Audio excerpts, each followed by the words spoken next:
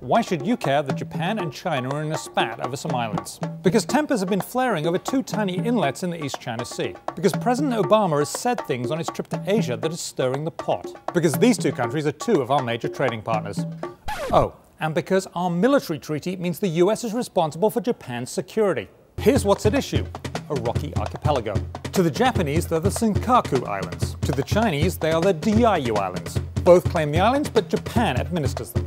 Alright then. China says Japan stole them in the Sino-Japanese War of 1894. And now China wants them back. But Japan says, So here's Obama visiting with Japan's leader Shinzo Abe on April 24. And he says if the islands are attacked, the US will come to Japan's aid. That's not exactly a new position for Uncle Sam, but still, China's not happy. Why should we care about these islands?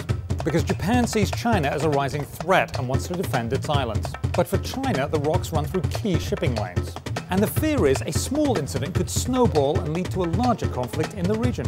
I'm Simon Constable, and that's why you should care about this Asian island dispute.